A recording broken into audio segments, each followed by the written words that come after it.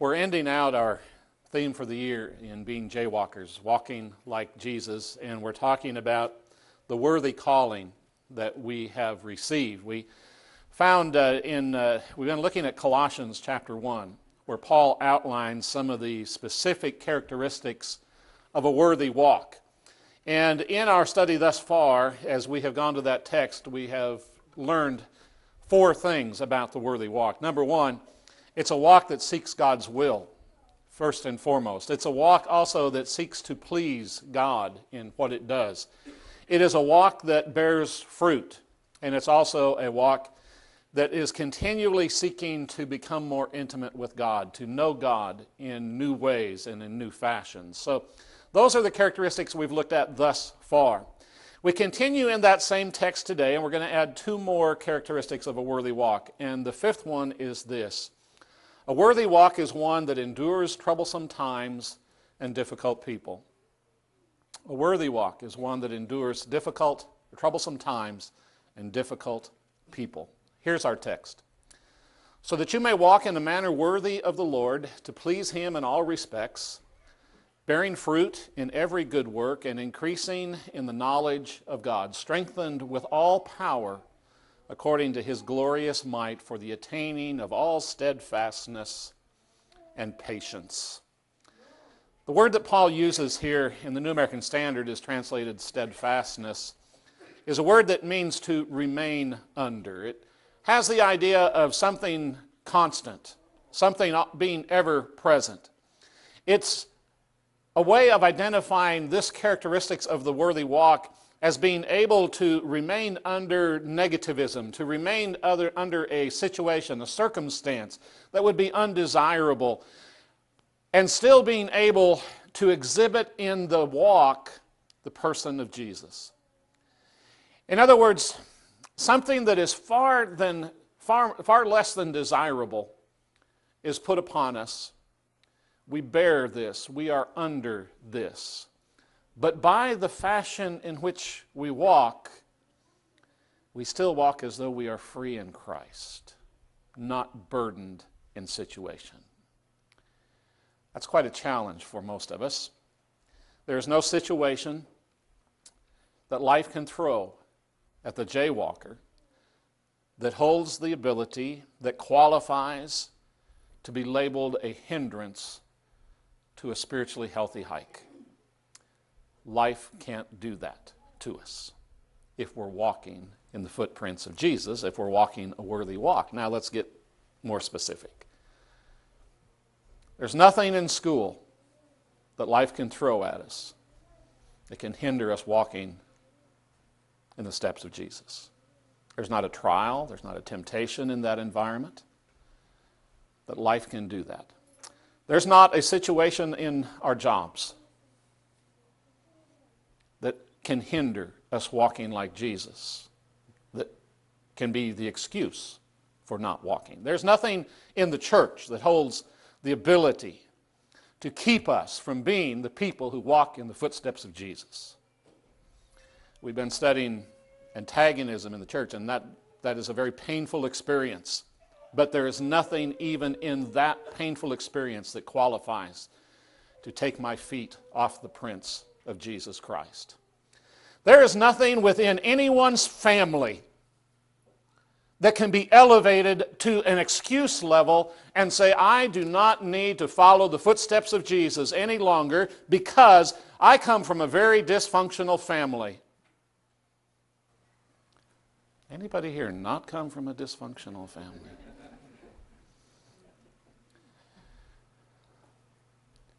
As painful as divorce is, there's nothing in that situation that forces me to not bear that situation and follow in the footsteps of Jesus. There is not a parental failure that I can throw my arms up as a complete failure as a parent and have an excuse for not walking like Jesus any longer. There is not a rebellious child that becomes an excuse. There is not an economic, a political, or a physical thing that life can put upon us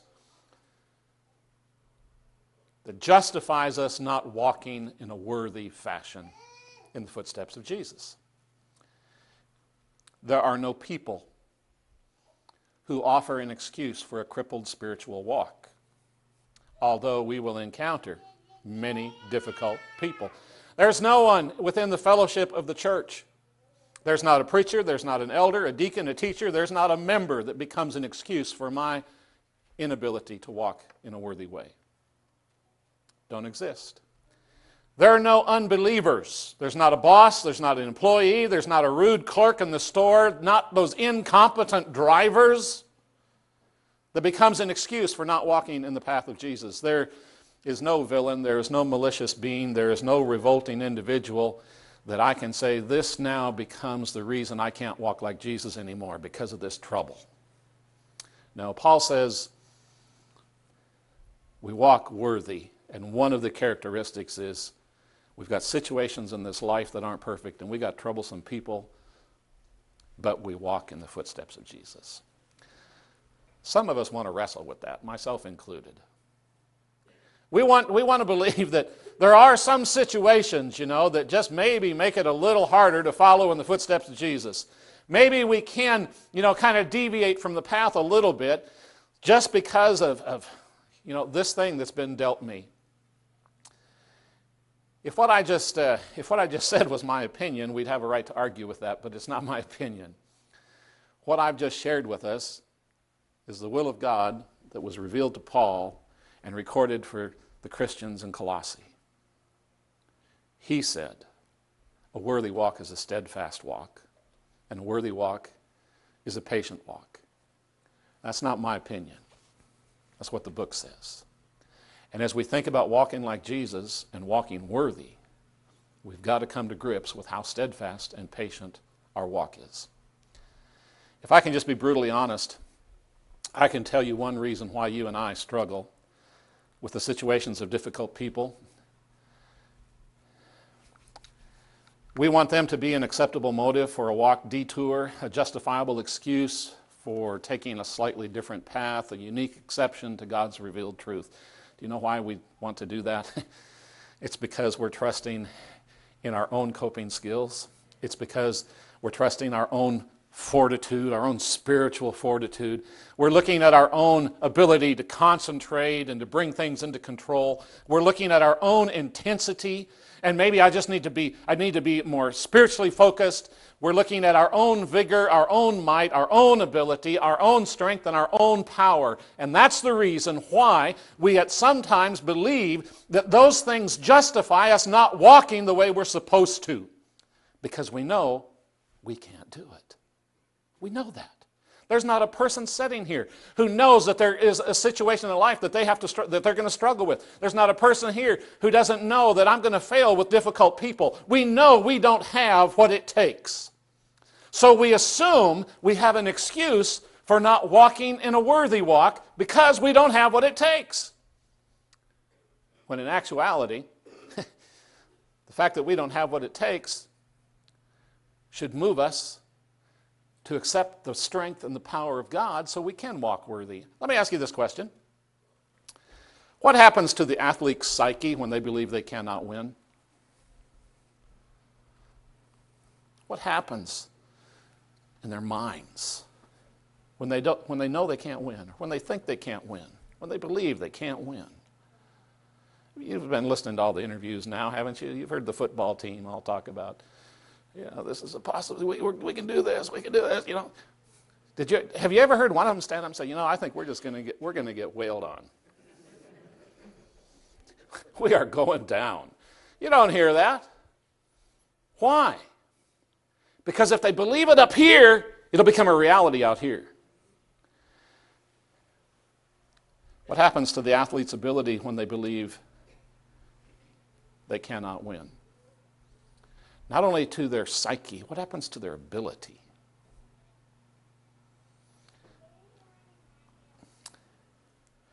Oh, yeah.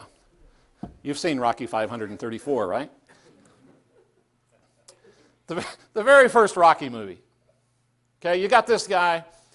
He's got this desire, to fight, and ends up winning the championship belt. And if you were, a Rocky fan, I suppose there are some somewhere, you know that movie kind of represented Sylvester Stallone's acting career. He wrote that movie, couldn't find anybody that wanted to produce it. Tried to sell it, couldn't find anybody who wanted to produce it. You know what he ended up doing, right? He produced it himself. And how many did? Were there 5?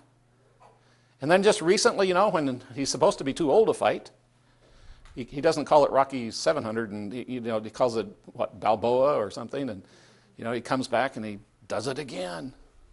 Why? The mind. The mind and the ability link together. Now, let me go back to these questions. What happens to the jaywalker's psyche when they believe they cannot win? They don't win. What happens to the Christian's ability when they believe they cannot win? They don't win. I thought it doesn't take rocket scientists to figure this out. We already know we can't have a winning attitude over every situation that comes into our life. We already know there are difficult people that we don't possess the coping skills to deal with. We know that already. Anybody in here not know it? I want to make sure I'm preaching the truth. We know we can't do it. So what happens to us? What happens to our worthy walk? We don't do it. And hence we want that to become some kind of legitimate justification, excuse for a weakened walk. In other words, God, you've got to accept me because I just don't have the strength to do this. I can't be hammered like this and come out on top. I can't endure this, Father. All this situation is just too much for me. We're right. We're accurate. We're correct. It always has been too much for us. Hence, Paul says, the worthy walk is to walk strengthened with all power according to what? His glorious might. I don't walk in my strength. I don't depend on my psyche or mine ability. The one who's to control my mind is the creator of the universe. And the one who's to control your mind during every difficult situation of life is the creator of the universe. The one who is to be the power over my ability is not me. It's the creator of the universe. So, can I walk worthy amid every situation of life? Can I walk worthy when I have to be patient over difficult people? Can I still walk worthy? Absolutely. When I'm strengthened with His glorious might, not mine. So the worthy walk comes down to whose strength am I trusting, whose power am I trusting? Here's the New Living. I love the way it puts it. We also pray that you will be strengthened with all His glorious power so you will have all the endurance and patience you need. All that we need. The glorious power. From doxa, the root word of Greek, we sing sometimes the doxology, the glory to God song. It's understood usually to mean glory, but uniquely the word is derived from two different words which give it the identity of to think, to seem, or to show. So the idea is that we are strengthened by how well we think on the power of God. Does that sound like some other passages you know? Think on these things. I can do all things through Him who strengthens. Think. We think on the power of God. How well His power seems to be at work in our lives. How much we allow life situations to show His strength. That's how we walk in God's glory. It's not that the situation for the believer is better than the rest of the unsaved world. We sometimes bear the same situation, but we walk with the glory of God in us. We demonstrate something so different in those situations. And folks, we have a body here made up of so many different members, and we have some folks that are truly struggling with issues, situations of life, and they're walking like Jesus. That's how we need to walk. In the athletic world, many individuals are coached and trained in something that's called the self-sufficiency theory. Developed back in the early 70s, it's been tweaked and modified.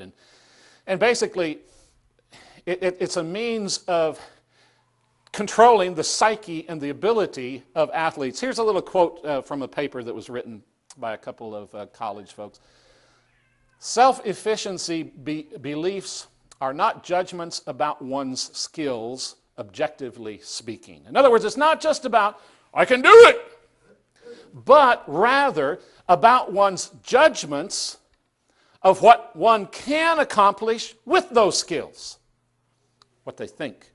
In other words, self-efficiency judgments are about what one thinks one can do, not what one has.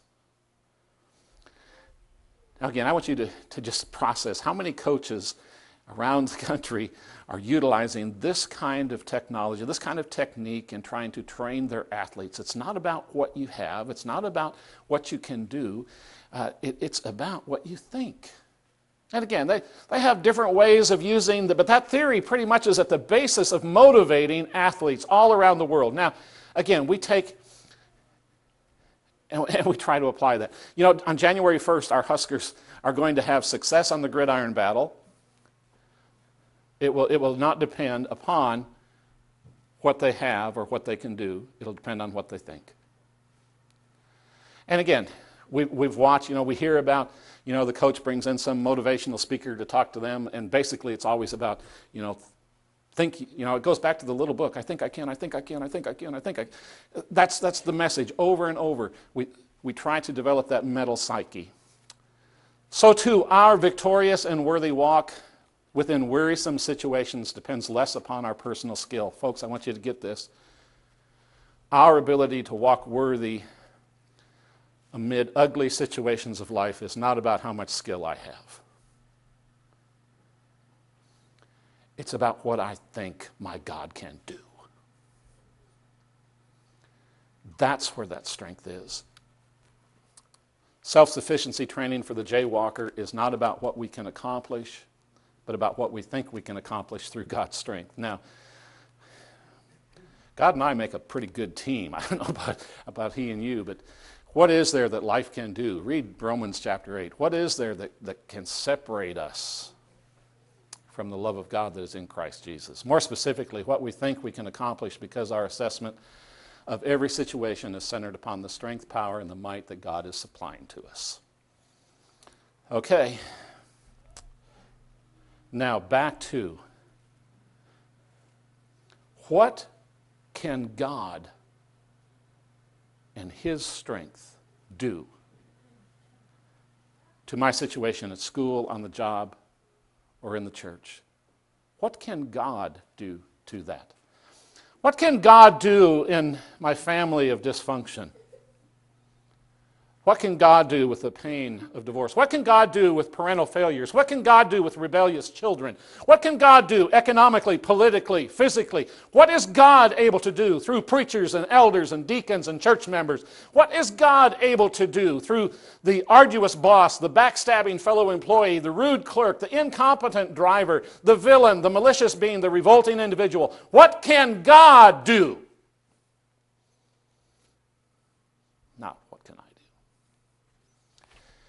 No wonder Paul says a worthy walk is a walk that is strengthened by the glorious power of God. Paul will write, he says, I had this thorn in the flesh, and I asked God 3 times to take it away. God didn't do it. Why? Because in weakness, the power of Christ becomes evident. You see, it's the situations of life which lead us to depend upon the strength of God, and that becomes the evidence of who we're walking for.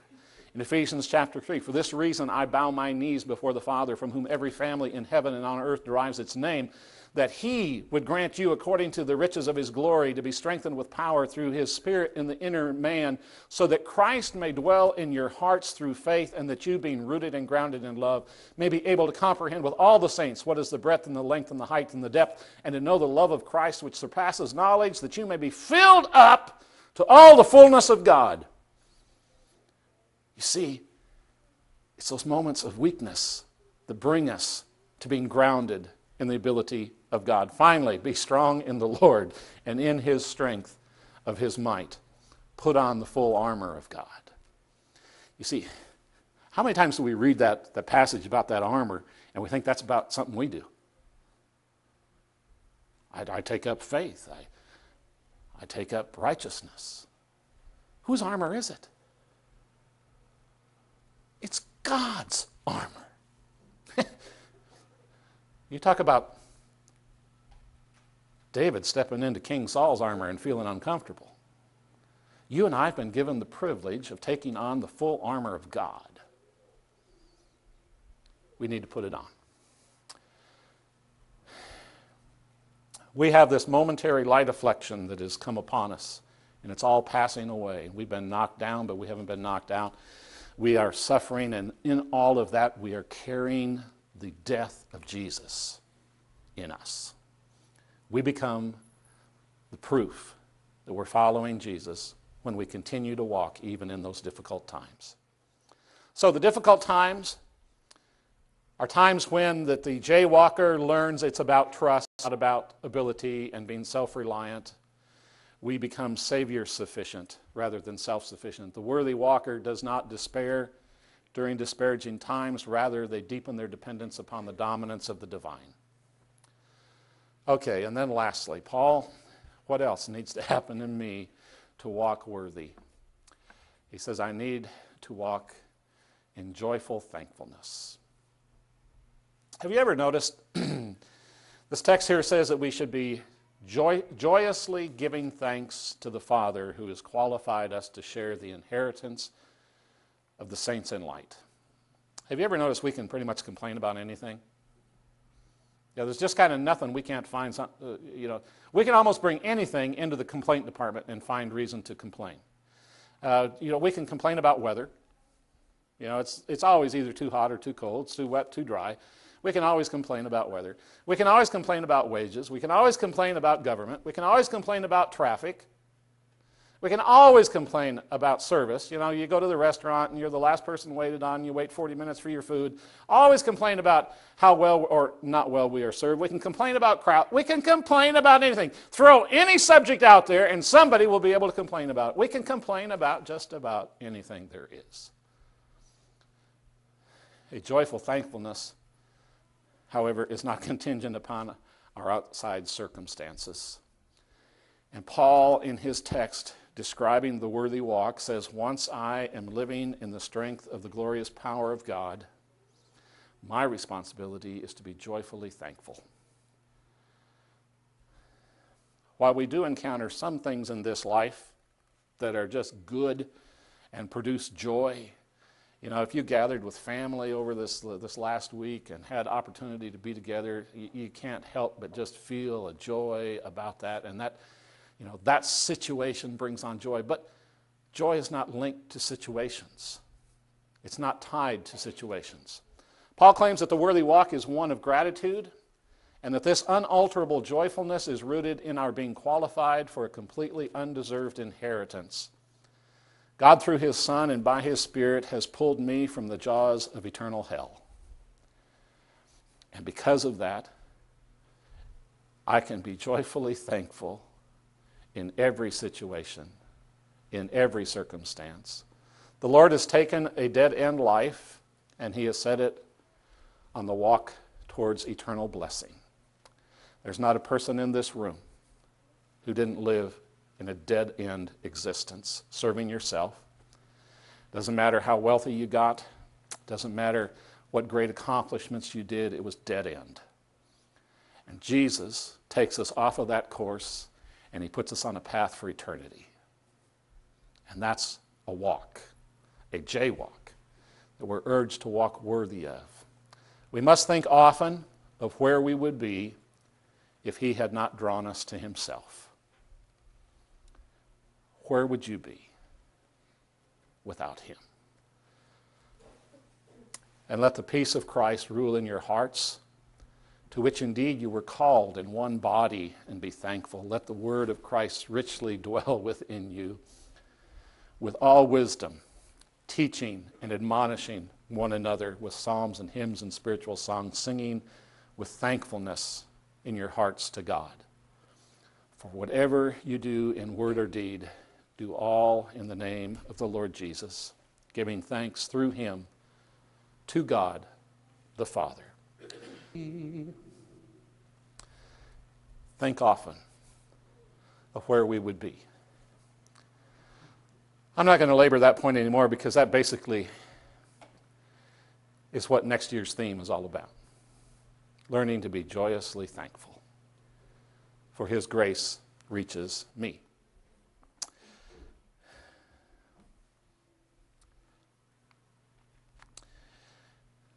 Movie Saving Private Ryan, about a family whose, I can't remember the number of sons, have already been killed in World War II. One son still living. They decide there's a law or something that you can't have all your sons in war, and so they begin to search for Private Ryan to bring him back. In the search, most of the team that tries to rescue him ends up giving their lives away. The Captain Miller, as his dying breath, tells Ryan to earn it, to deserve it. The end of the movie ends with this scene of Mr. Ryan returning to Europe, to that graveyard, standing before Captain Miller's grave. He looks to his wife and he says, "Tell me I lived a good life." He says, "Tell me that I was a good man." The great support that she was, she assures him that he was. We've been talking about jaywalking, walking like Jesus. It's easy for us introspectively to ask, do I earn this? Have I lived a good enough life for this? If we're not careful, we begin to develop a checklist of what we consider to be spiritual requirements to be deserving, to be worthy. And so we assume we are worthy if we do and fulfill our list.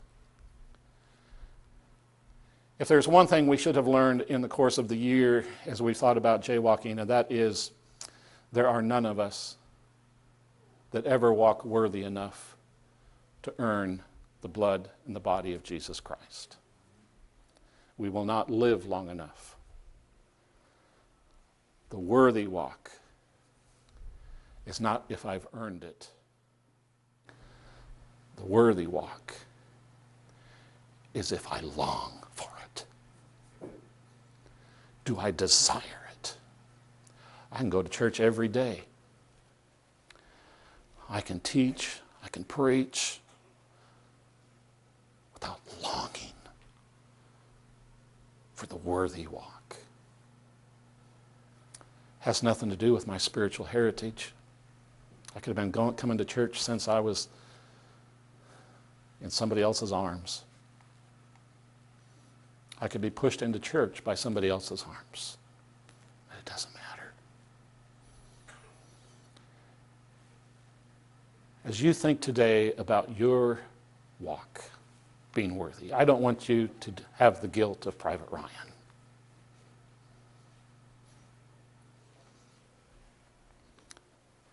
I want you to have the burning desire of King David. Do you right now, today, want to be a person after the heart of God?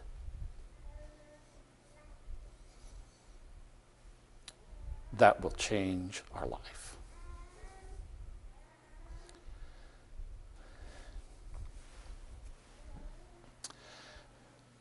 Worthy is not on achievement. It's on a desire to seek God's will, to please God, to bear fruit for God, to become intimate with Him, to practice endurance in every of life's situations, to be patient. It is to live in joy and thankfulness. That's what Paul said our worthiness is all about.